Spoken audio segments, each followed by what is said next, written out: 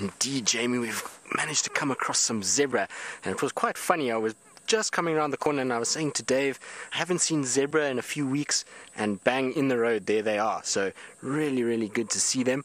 They are such beautiful animals that you kind of start to miss them after a while. And look at that, there's a little baby. So we're having a bit of a baby afternoon. We've had the little warthogs with their babies, we've got Hosanna, and now the zebras and their little young one. So there's only one little baby in this group. It's probably now already quite old. It's probably about, I'd say, 3 or 4 months already, maybe a little bit less.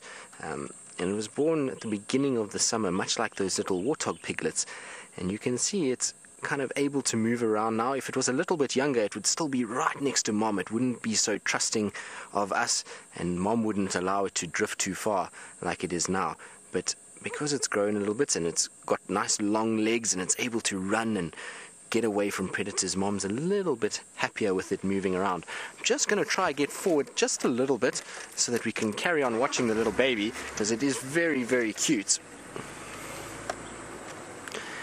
Now you can see with these zebras that their tails are going crazy, so the tails are moving all over the place, and that is because of all the flies that are around.